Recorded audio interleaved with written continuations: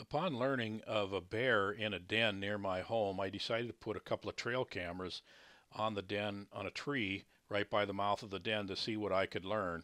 I set the camera on video, and as soon as we started to get some warm weather towards the end of February, the bear would poke his head out and look around once in a while. And by the first week in March, he would come out of the mouth of the den a little bit every couple days and just kind of look around. But when he would come out, it was pretty obvious that his muscles were really stiff and he had a hard time climbing up the mound of dirt right in front of the den. And, he was just real wobbly legged and had a hard time standing for a few days there as he would come out. And, he would just kind of come out and stand by the hole.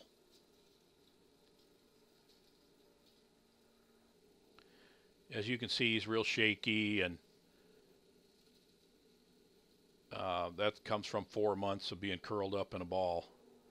This is the first bit of video footage that I got where I actually realized that his left eye is missing.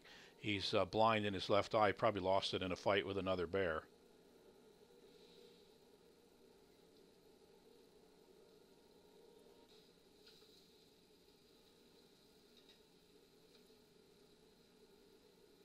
It took a few days for him to really get his movements back. As you can see, at times he almost looks like he's drunk.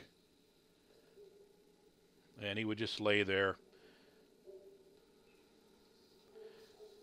But over the next week, he would move about a little bit more, probably spent 20 hours a day in the den, but as he would come out, he would move around a little bit more. And within a few days, he's moving pretty good again. And one thing that you can notice that he's doing here, he would pull a lot of leaves. Any time the weather was dry, he would find leaves around the mouth of the den and pull them back into the den with him. He discovered my camera after being out of the den for about 2 weeks, and he messed with it quite a bit, breathed on it, licked it, bit at it.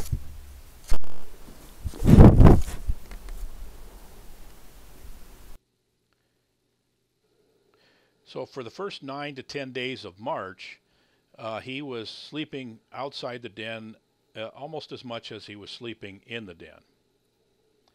And he would spend a lot of time rubbing on things. He must have really itched a lot because he was rubbing and scratching all the time.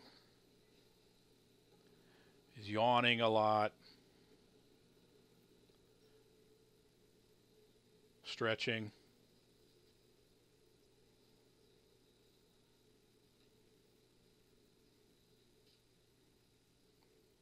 More rubbing, scratching,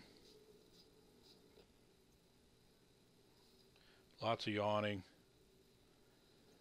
I have about 300 video clips of him just laying around and doing all this, rubbing and scratching and yawning and so forth.